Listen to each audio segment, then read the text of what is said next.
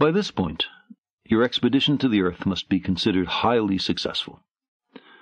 You've characterized the environment, you've detected life, you've found manifestations of intelligent beings, you may even have identified the dominant species, the one transfixed with geometry and rectilinearity.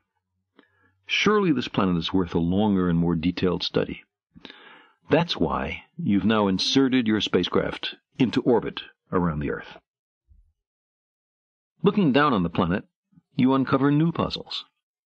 All over the Earth, smokestacks are pouring carbon dioxide and toxic chemicals into the air. So are the dominant beings who run on the roadways. But carbon dioxide is a greenhouse gas. As you watch, the amount of it in the atmosphere increases steadily, year after year. The same is true of methane and other greenhouse gases. If this keeps up, the temperature of the planet is going to increase. Spectroscopically, you discover another class of molecules being injected into the air, the chlorofluorocarbons. Not only are they greenhouse gases, but they are also devastatingly effective in destroying the protective ozone layer. You look more closely at the center of the South American continent, which, as you know by now, is a vast rain forest. Every night you see thousands of fires. In the daytime, you find the region covered with smoke. Over the years, all over the planet, you find less and less forest and more scrub desert. You look down on the large island of Madagascar. The rivers are colored brown, generating a vast stain in the surrounding ocean.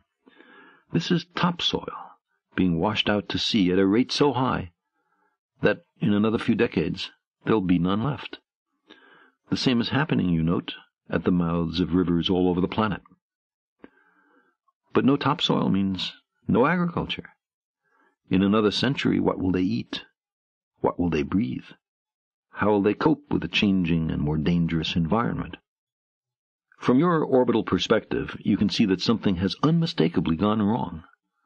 The dominant organisms, whoever they are, who've gone to so much trouble to rework the surface, are simultaneously destroying their ozone layer and their forests, eroding their topsoil, and performing massive, uncontrolled experiments on their planet's climate.